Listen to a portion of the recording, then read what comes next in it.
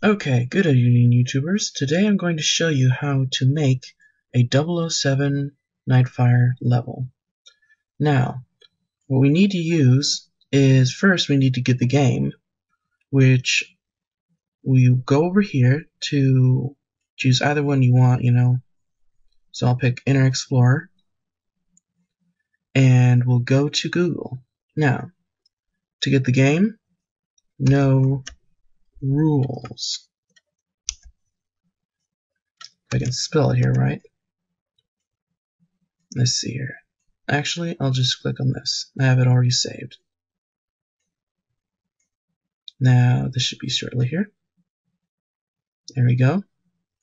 Now, the no rules site. And then you go to, if it pops up here, downloads. Oh, come on. There. And then if you go to downloads, here's the game. You just click here to download the game. Just telling you where to get it. So, once you have the game, then we go back to Google. And we'll type in NFBSP. And the site should come up here. We go to this site here, wait for the page to load, and then go to downloads. And then we have NFBSP client, which is good too. Now what we want to look for is Nightfire Editor Suite. That's one of the programs, but that's basically a package that you want to download, and it downloads all this software editing stuff for Gearcraft for level making. You also want to download the first one here too. It's good.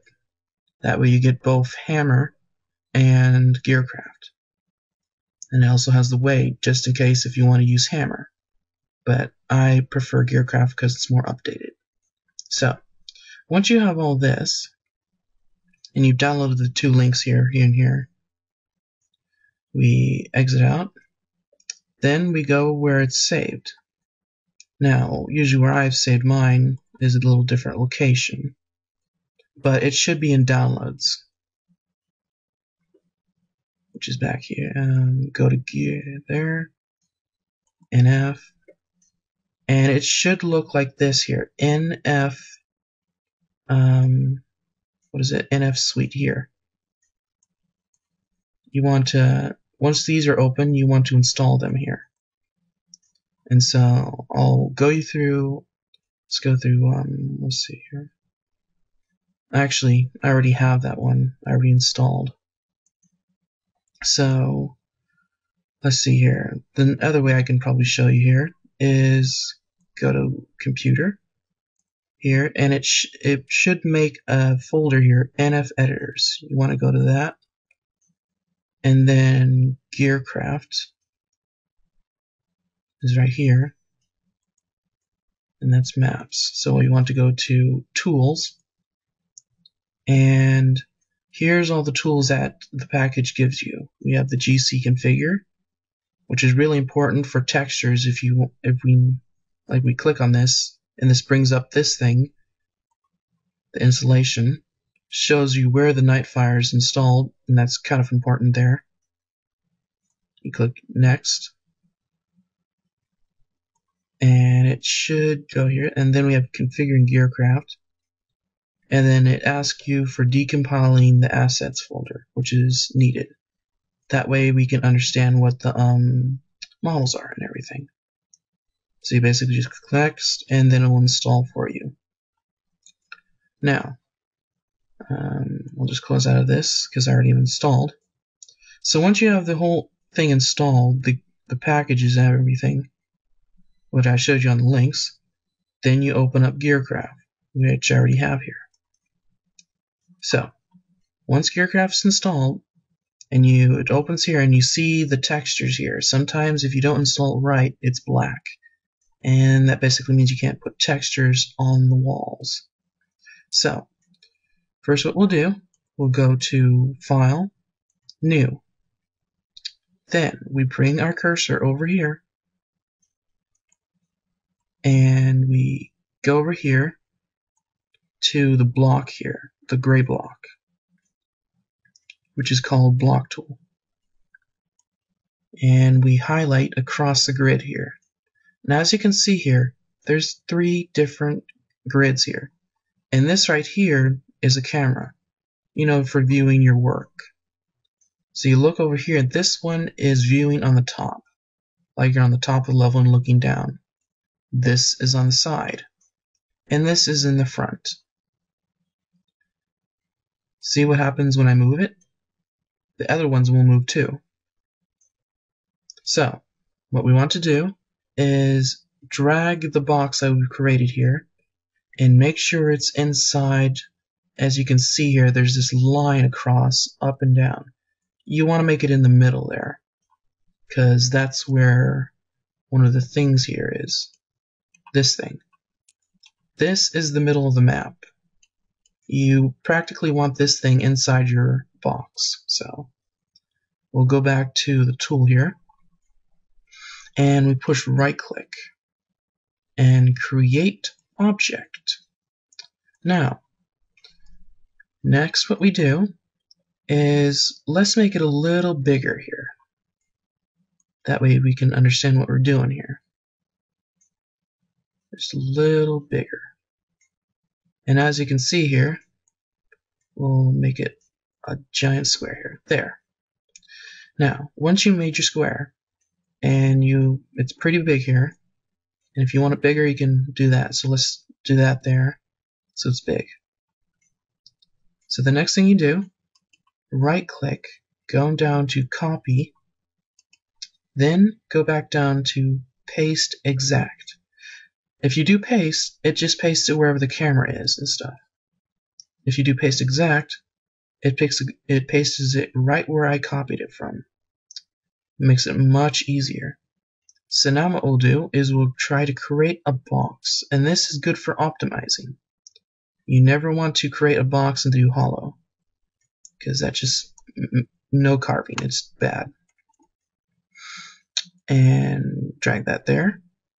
And as you can see, we just made a wall here. We do it again. Paste exact. Move the wall over here. Do it again. And move the wall up.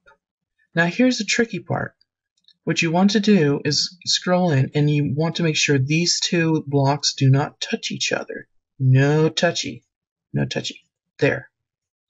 You want it like that. So go over to this side again and bring that in. And repeat the process here. Scroll it down. Oops, made it a little too thin. There we go. And drag it in. And drag it in. There, we have a box now. Or not mostly a box, but mostly the sides of it.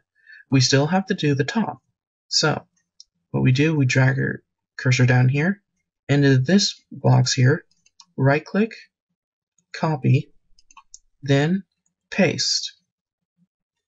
And, oh, oops, I made a mistake. Yeah, well, I guess I can do it this way too. So, we move the scroll up 1 bar there, move this guy up here, and then we drag this puppy across where it lines up with the other blocks here. Just like that. And then we want to make sure this guy's not touching it either. There. Now we have the cover of our box. Now we need to make the bottom. Now, actually, one thing we could do is easier is hold Shift on your keyboard and then drag it down, which copies it, and then boom, you got that there. Now, actually, to make it a little bit better, we'll move it inwards so it's flat. Click that and move it in. There we go. And there you go, you have the room here. And what we can do, go to the 3D camera, and we can look in our room. Now basically right now, we need to add the textures or the compiler will have problems and stuff. So let's go to, now that we made our thing, what I usually like to do is we can either group it here, select all of these, and then we see viz groups here, push right click, go to properties, and then we can edit groups here. That way you can, pick it whenever you want and don't have to worry about everything else selecting at once. So do new group, and we'll just call it sky box. There we go. And close. Click that, and now it's in the group. So every time you click on here to edit a wall or something, and you want to make this place bigger,